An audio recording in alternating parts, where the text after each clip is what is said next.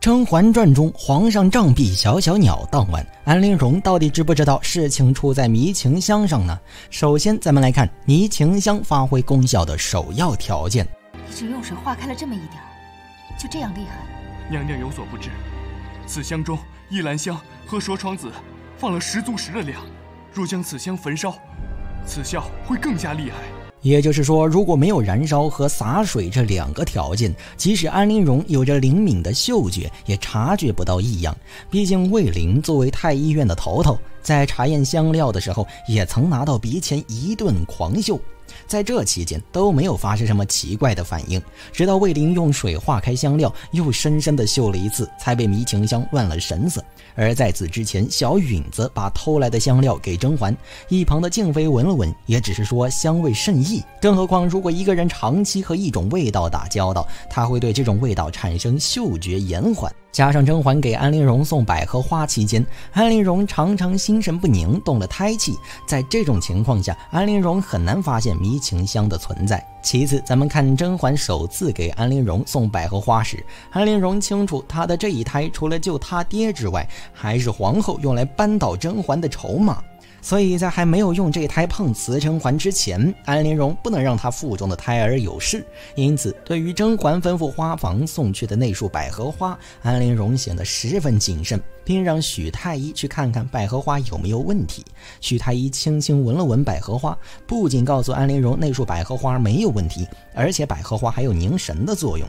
于是安陵容放心地收下了那束百合花。在这之后，花房每天都给安陵容送百合花。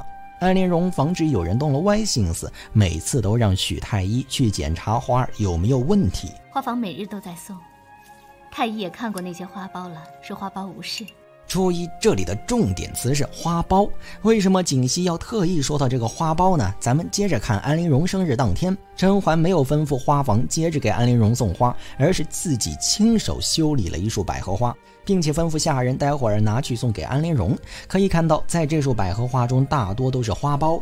为什么送人花不送盛开的，而是送花苞呢？原来甄嬛并没有直接把迷情香撒在盛开的百合花上，而是把迷情香藏在还没有盛开的花苞之中。因为百合花苞养护得当，晚上就能盛开，所以甄嬛还在送花前特意吩咐勤洒水。送进去后，要在花蕊上勤洒些水，才能鲜艳持久。正是因为下人在百合花上勤洒水，导致百合花里藏着的迷情香发挥了功效。最后咱们接着来看安陵容生日当晚，皇上曾说吵闹了一天，终于可以安静一会儿了。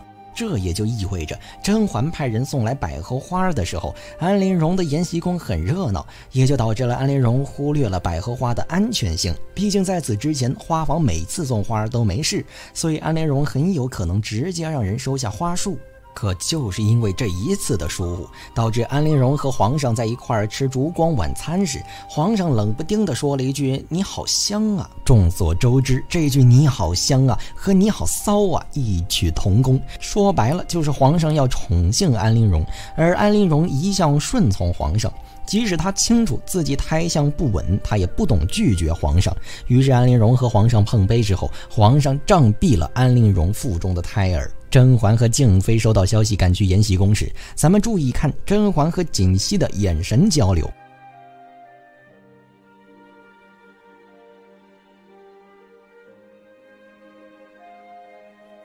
很明显，甄嬛派人送去的百合花已经从一开始的小花苞变成了盛开的状态，也就是说迷情香遇水发挥了功效，才导致皇上和安陵容情不自禁为爱鼓掌。那么问题又回到起点，安陵容究竟知不知道是起迷情香呢？妖帝更偏向于安陵容不知道迷情香的存在。其一，安陵容事事听从于皇后，皇后让她利用胎儿碰瓷甄嬛还没有完成，他怎么敢让胎儿出事呢？其二，从一开始安陵容不放心百合花起，就可以看出她十分谨慎。只可惜常在河边走，哪有不湿鞋呀？安陵容让太医天天验花，却忽略了原来迷情香可以藏在花苞中。其三，安陵容生日当晚，皇上强邀她喝酒，或许酒味太重，重到掩盖迷情香的味道。再说了，就算安陵容闻出了迷情香的味道，她敢说吗？她不敢。因为一旦说出来，皇上一定会彻查，查到底这个香还是出自安陵容之手。一个妃子用宫中禁药来邀宠，下场是什么可想而知。所以不管安陵容知不知道迷情香的事儿，她都不能说。原本她就是奉皇后旨意用这胎嫁祸甄嬛的，如今嫁祸甄嬛不成，反让皇上背了锅。或许这对安陵容来说也算一种解脱吧，毕竟今后再好的阳光她都看不到了。